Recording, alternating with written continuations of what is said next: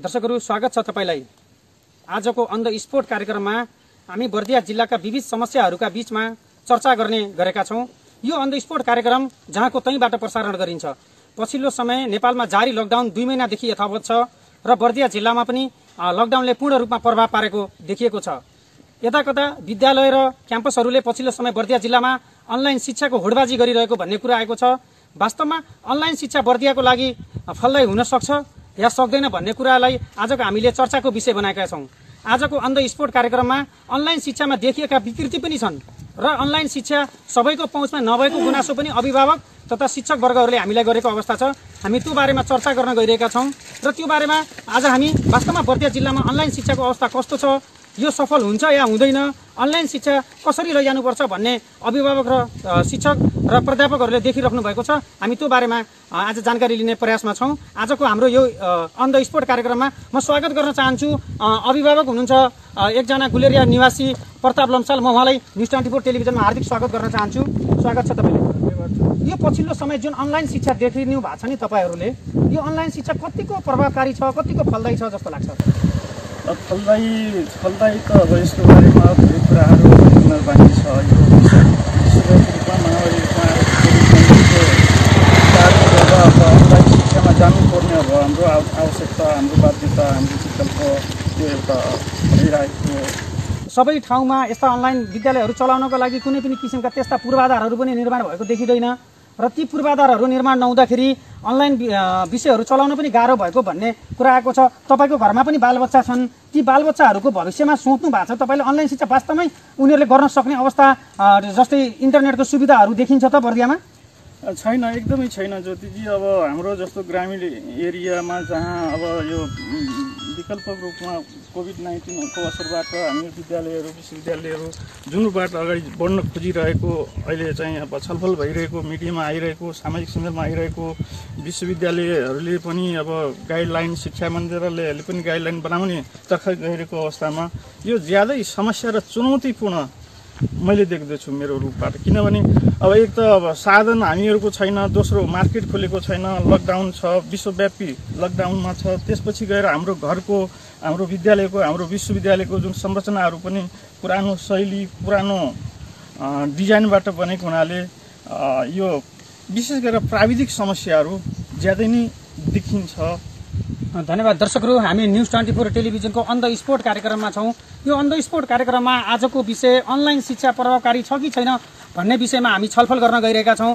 हामीसँग समाजमा रहेर आफ्नो पहिचान बनाउन सफल हुनुभएका व्यक्तित्वहरू हुनुहुन्छ र अभिभावकको नजरमा अनलाइन शिक्षा प्रभावकारी छैन भनिसकेपछि अब हामी विश्वविद्यालयले पछिल्लो समय जसरी अनलाइनको चर्चा चलाएको छ त्यसलाई कसरी हेरेको छ भनेर हामी उपप्राध्यापक सुनिल आचार्यसँग कुराकानी गर्न गइरहेका छौं। स्वागत छ तपाईलाई। धन्यवाद सर। वास्तवमा अनलाइन शिक्षा के हो?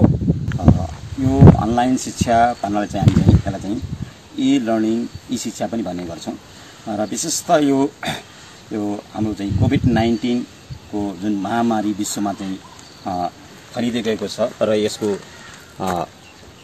चाहिँ आक्रान्त हरेक क्षेत्रमा यसले चाहिँ क्षेत्रमा पारेको छ। विशेषतः चाहिँ अझ शिक्षा क्षेत्रमा त यसले चाहिँ ठुलो चाहिँ तहस नहस गरेको छ र नेपालको सन्दर्भमा हामीले हेर्ने हो भने झन्डै यो लकडाउनको अवस्थामा चाहिँ विद्यालयदेखि लिएर हाम्रो क्याम्पस अथवा चाहिँ उच्च शिक्षा अध्ययन गर्ने विद्यार्थीहरू झन्डै 72,000 विद्यार्थीहरू यसमा चाहिँ पढाइबाट अलि वञ्चित भएका छन्।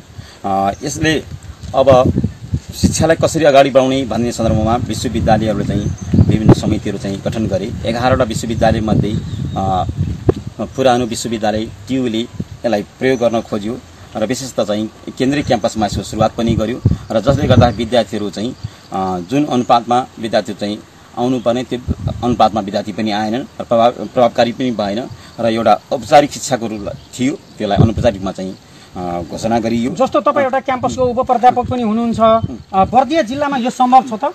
र विशेषतः अब चाहिँ यो बर्दिया जिल्ला भनेको चाहिँ हाम्रो चाहिँ एउटा चाहिँ तराईको जिल्ला जो चाहिँ भारतको बडोसँग सटिएको जिल्ला हो र यहाँ चाहिँ अहिले चाहिँ 2वटा चाहिँ कोरोना पोजिटिभ देखिएको अवस्था छ र कतिपय अवस्थामा चाहिँ गाउँहरू सिल गरिएको अवस्था छ।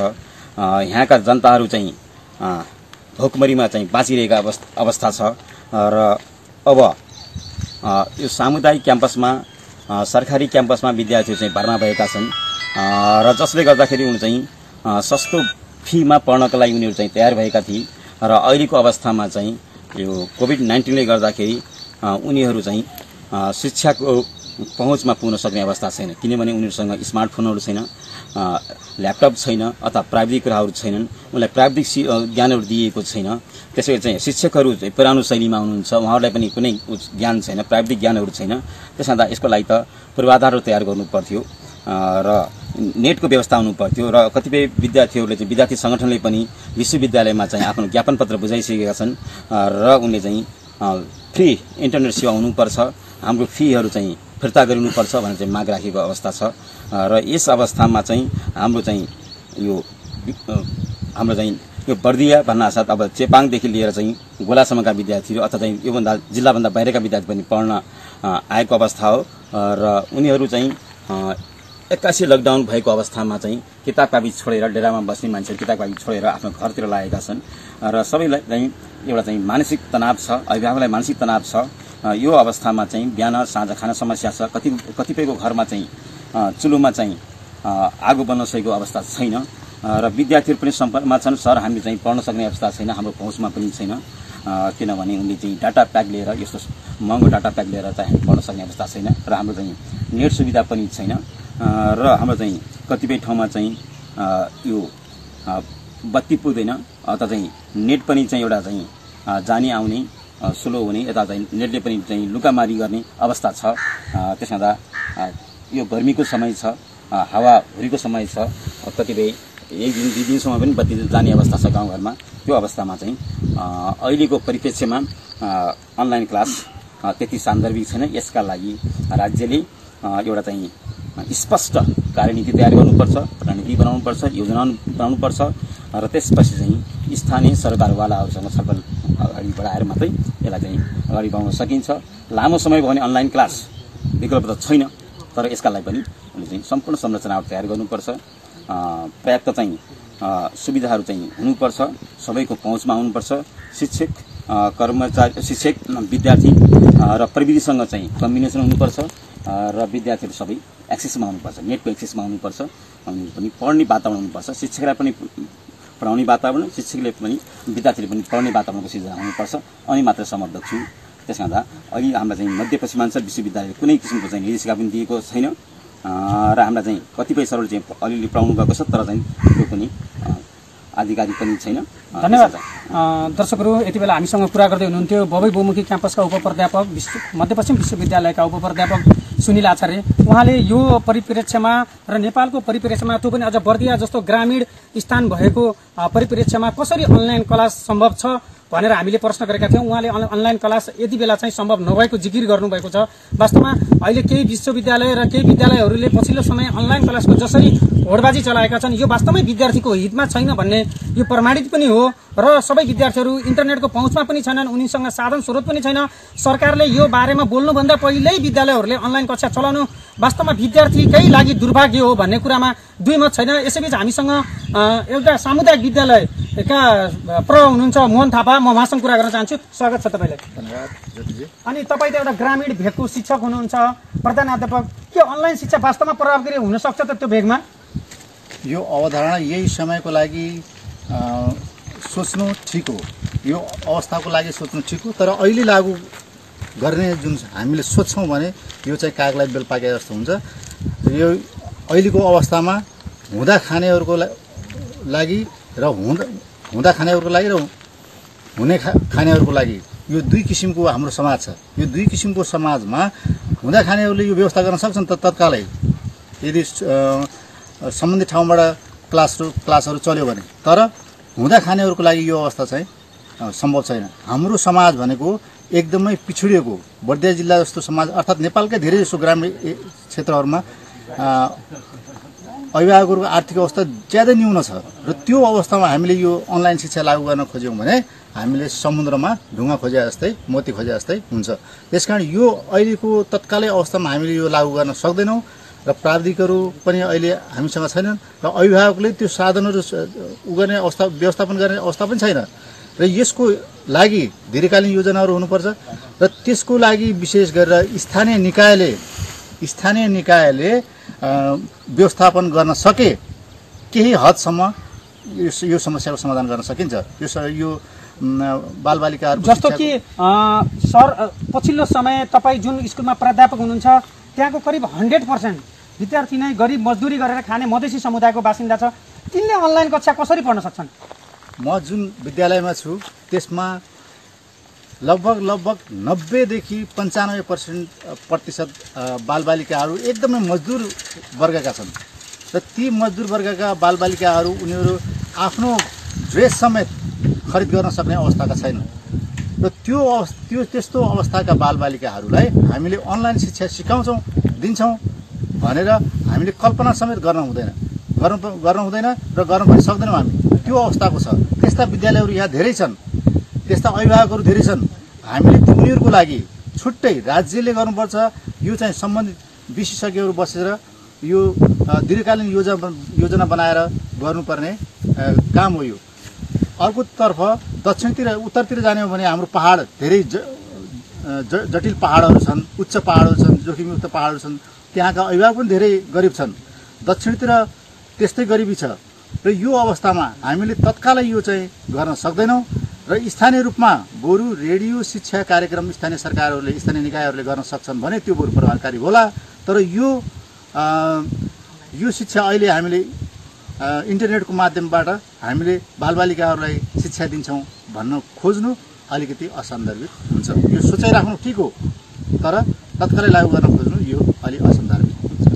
धन्यवाद दर्शकहरू। आजको यो अन द स्पोट प्रोग्राममा हामीहरू पछिल्लो समय विद्यालय र केही विश्वविद्यालयहरूमा देखिएको अनलाइन शिक्षाको होडबाजीबारे चर्चा गरिरहेका छौँ र यो होडबाजीमा वास्तवमा बर्दिया जिल्ला विशेष गरी मुक्त कमैया र त्यसै गरी सुकुम्बासी र मधेसी समुदायको उल्लेख्य सहभागिता रहेको जिल्लाको रूपमा बर्दिया जिल्लालाई हेरिन्छ र न्यून आय भएका र दैनिक जस्तो ज्याला मजदुरी गरेर खाने समुदायका मानिसहरूको उल्लेख्य सङ्ख्यामा बस्ती रहेको र त्यो बस्तीका मानिसहरूले कसरी अनलाइन शिक्षा चलाउन सक्छन् भनेर सोचनीय विषयवस्तु बनेपछि हामीले आजको अन द स्पोट कार्यक्रममा यसलाई उठान गर्ने प्रयत्न गरेका छौँ। हामीसँग कुरा गर्नका लागि ग्रामीण भेगका अर्का एकजना प्रधानाध्यापक भूपेन्द्र यादव हुनुहुन्छ। म उहाँलाई स्वागत गर्न चाहन्छु। स्वागत छ तपाईँलाई। धन्यवाद दिदी। कस्तो छ अनलाइन शिक्षाको प्रकृति हेर्दाखेरि? अनलाइन शिक्षाको प्रकृति हेर्दाखेरि त अनलाइन शिक्षा चाहिँ गर्दाखेरि असम्भव जस्तो देखिन्छ हैन, किनकि ग्रामीण भेगका जुन जनताहरू छन् तिनीहरूसँग मोबाइलको पनि व्यवस्था छैन, एकदमै न्यून वर्गका छन्। अब अनलाइन शिक्षा सञ्चालन गर्दाखेरि यिनीहरूले चाहिँ न त्यसबाट चाहिँ पढ्न सक्छ न केही कुराहरू सिक्न सक्छन्। यिनीहरू चाहिँ अब जस्तै कि कुनै पनि काम गर्दाखेरि पहिले नै सोचेर गर्नुपर्ने हुन्थ्यो, तर आजभोलि चाहिँ अब यस्तो कोभिड-19 को यस्तो महामारीको अवस्थामा यो तुरुन्तै सञ्चालन गर्दाखेरि सम्भव चाहिँ मैले देखिँदैन। किनकि जस्तो के गर्नुपर्छ जस्तो तपाईँलाई लाग्छ? यो के गर्नुपर्छ भनेपछि अब यहाँ ग्रामीण भेगका जनताहरूको लागि पहिला चाहिँ इन्टरनेटको व्यवस्था गर्नुपर्ने हुन्थ्यो, तर त्यहाँ छैन। अब यसलाई चाहिँ प्रभावकारी बनाउँदा रेडियो शिक्षा जुन हुन्छ त्यो चाहिँ प्रभावकारी हुन्थ्यो कि भन्ने चाहिँ मेरो विचारमा लागेको छ। जस्तो ग्रामीण भेगका बालबालिकाहरू जो विद्यालयमा अध्ययनरत हुनुहुन्छ उहाँहरूको सवालमा पनि कुरा गर्दाखेरि अनलाइन शिक्षा फलदायी देखिएको छैन। अब कोभिड-19 को महामारीको बेला बालबालिकाले पढेको चिजहरू पनि बिर्सने अवस्था छ। यसलाई कसरी ती बालबालिकालाई पढेको अवस्थाहरू नबिर्सनको लागि के गर्नुपर्छ जस्तो स्थानीय सरकार, प्रदेश सरकार र सङ्घीय सरकारले के गर्नुपर्छ जस्तो तपाईँलाई लाग्छ? स्थानीय सरकारले अब त्यसको लागि चाहिँ कम्प्युटरको व्यवस्था, इन्टरनेटको व्यवस्था र गाउँघरका जुन अभिभावकहरू छन् तिनीहरू अभिभावकहरूलाई एउटा कुनै गोष्ठी सेमिनार गरेर हैन त्यसलाई चाहिँ सक्रिय बनाएर गर्दाखेरि राम्रो हुन्थ्यो। र यहाँ हाम्रो ग्रामीण भेगमा का जनताहरू एकदमै न्यून वर्गका छन्। जस्तै कि अब धनी चाहिँ 5% होला, 95% चाहिँ गरिब नै छन्। यिनीहरूको साथमा मोबाइल पनि छैन र खाने एकसाथ खाना कसरी खाने त्यो व्यवस्था पनि तिनीहरूको छैन, हामीले चाहिँ बुझेको छु त्यहाँ हैन। त्यस्तै यो सेवा जुन छ त्यो यो इन्टरनेट सेवा एकदमै चाहिँ त्यो प्रभावकारी चाहिँ मैले देखिरहेको छु। धन्यवाद। दर्शकहरू, पछिल्लो समय जसरी नेपालमा जारी लकडाउन 2 महिना पुगिराख्दाखेरि विद्यालयहरू र केही शिक्षकहरू त्यसै गरी विश्वविद्यालयहरू पनि अनलाइन शिक्षाको होडबाजीमा लागेको देखिन्छ। वास्तवमा बर्दिया जिल्ला जस्तो पिछडिएको जिल्ला जो विकासको क्रममा भर्खर मात्र अगाडि बढ्न थालेको छ, यहाँका सबै विद्यालयहरूमा इन्टरनेटको पहुँच छैन र त्यसै गरी विद्यालयमा इन्टरनेटको पहुँच नहुँदा बालबालिका समक्ष इन्टरनेटको पहुँच पुग्ने पनि देखिएको छैन र पहुँच छैन पनि र त्यसै गरी सदरमुकाममै इन्टरनेटको व्यवस्था फितलो हुँदाखेरि समस्यामा परेका सदरमुकामवासी त्यसै गरी ग्रामीण भेगमा पनि इन्टरनेटको सुविधा नगन्य मात्रामा पुगेको हामीले पाएका छौँ र जसरी यो अनलाइन शिक्षाको परिकल्पना गरिएको छ वास्तवमा बर्दिया जिल्लाको लागि त्यो अवश्य पनि फलदायी हुने देखिएको छैन र यसलाई परिमार्जन गरेर मन्त्रालय र त्यसै गरी स्थानीय निकाय, प्रदेश सरकार र संघीय सरकारले त्यही किसिमको तालिमको व्यवस्थापन, त्यही किसिमको विद्यार्थीलाई इन्टरनेटको सुविधा, त्यसै गरी त्यही किसिमको सामग्रीहरूको व्यवस्था गरेमा मात्र अनलाइन शिक्षा टिकाउ हुने देखिन्छ। आज हामीले बर्दिया जिल्लामा अनलाइन शिक्षाको औपचारिकता कति र आवश्यकता कति भनेर हाम्रा समाजमा बसेर अध्यापन गराइराख्नु भएका विद्यालयका र त्यसै गरी क्याम्पसका उपप्राध्यापक र त्यसै गरी स्थानीय अभिभावकहरूसँग कुरा गर्यौं। यति भन्दै आजको अन द स्पोट प्रोग्रामबाट म बर्दिया टिभी जर्नलिस्ट ज्योतिपन्थी पनि बिदा माग्छु। धन्यवाद, नमस्कार।